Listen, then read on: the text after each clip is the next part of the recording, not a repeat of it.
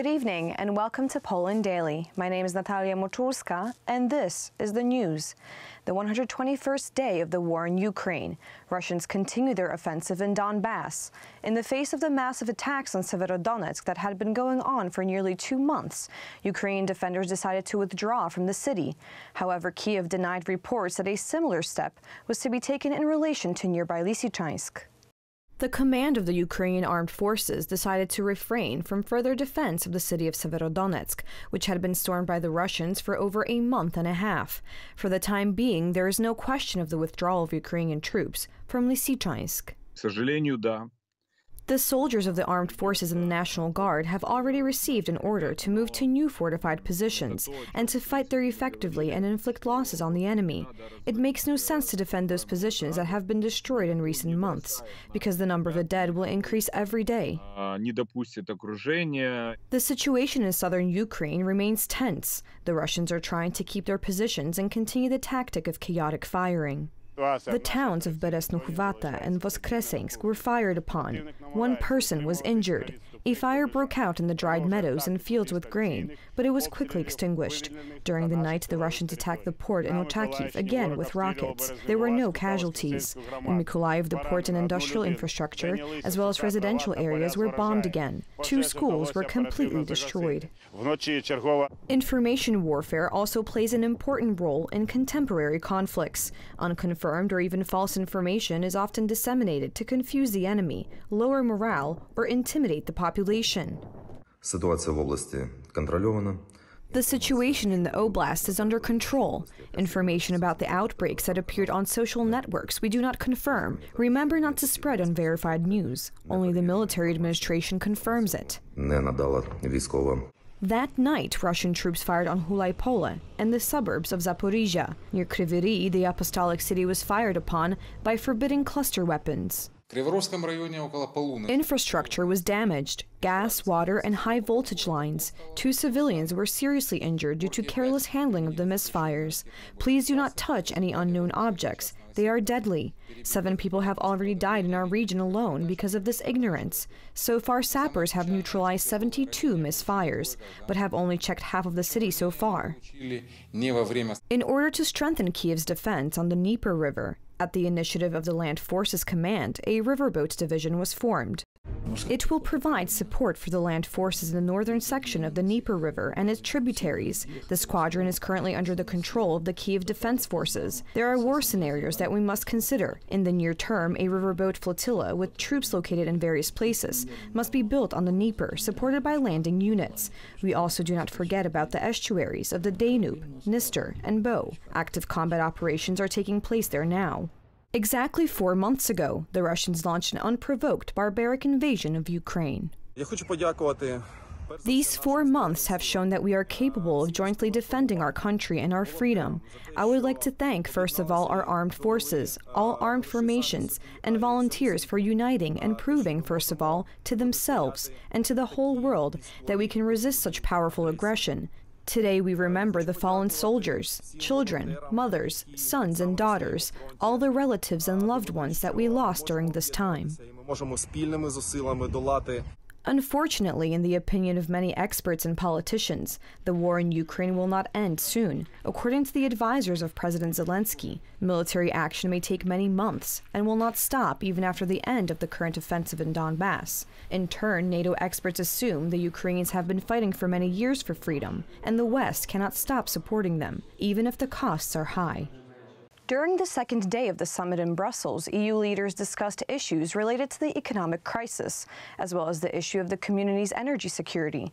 However, the most important event of the summit was the unanimous decision on granting Ukraine and Moldova the status of a candidate to the European Union. Poland Daily's Aleksander Wierzejski was there on site. It took only 5 hours for EU countries' leaders to agree to the candidates, to granting candidacy to Ukraine. And given that Ukraine applied for the status only after the Russia's aggression, this marks a record-breaking time for such a procedure. For tiny Ukraine, it's extremely important because only several weeks ago, Vladimir Putin stated that there is no such a thing like Ukrainian nation, let alone Ukrainian stateship. Therefore, now he is proven wrong. For Poland, this decision has been a great diplomatic success because President Andrzej Duda and Prime Minister Mateusz Morawiecki for weeks raided the capitals of Europe, stating that the EU should adopt the standard measures to adoption Ukraine and Moldova, not some proposed by, for example, France, union of values. And also for Ukraine, for prospective reconstruction of this country, the membership allows the country to use vast financial resources that are granted because of the huge European Union market that Ukraine will be part of. Finally, Moldova, tiny country threatened by Russia, is now supported by the great, huge mechanism of the European Union, which also should cool the attempts of Vladimir Putin to seize that country. Another big issue this time is inflation rate, also manipulated by Russia, by artificial gas crisis that follows with the oil crisis and coal. And time to solve this is really shrinking as we speak. Poland Daily, Aleksander Wierzejski, Brussels. Granting Ukraine and Moldova the status of a candidate to the European Union does not mean a quick prospect of becoming an EU member. The Polish accession process began in 1994 and lasted 10 years. It was determined not only by political considerations, but also by conditions that had to be met by the aspiring nation. Candidate status is the first step towards full membership of the European Union. We have decided to grant candidate status to Ukraine and Moldova, and we are ready to grant candidate status to Georgia once priorities will be addressed. This is a very defining moment and a very good day for Europe today. I warmly congratulate President Zelensky, President Sandu, President Zurabishvili. All three countries are part of our European family. We've never let any doubt about that. Leaders talk about a historic decision. Yesterday, 27 countries decided on the EU perspective of Kiev, which applied for EU membership 4 days after Russia's attack on Ukraine.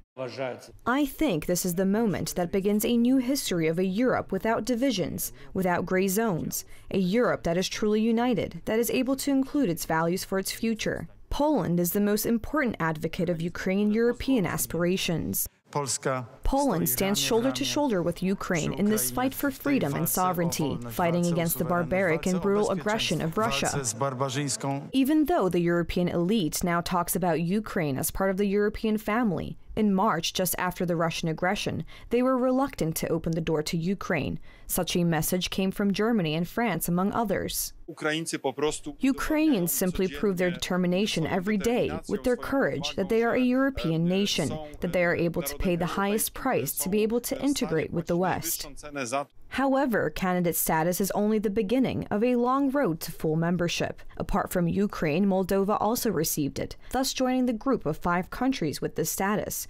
Turkey is the longest waiting country so far, since 1999. However, it still has not carried out the necessary reforms.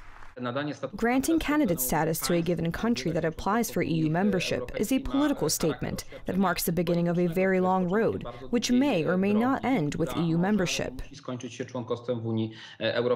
Ukrainian membership in the EU is beneficial for Poland, as it will enable it to create a permanent and strong buffer against Russia. Publicist Rafał Ziemkiewicz points out that possible accession will strengthen the national communities in Europe. That is why the Germans did not want it very much, and the French, because the prospect of accepting new members dismissed the prospect of federalization. Yesterday's decision is an expression of the unity of European states in the face of Russian aggression, and it declares a direction in which the European Union will follow. Time will show how much the promise of European leaders is worth. Thank you so much for joining us this evening. Please stay tuned for Poland Daily Weather, Poland Daily Business, and some of our other programs. But for me, it's have a wonderful weekend.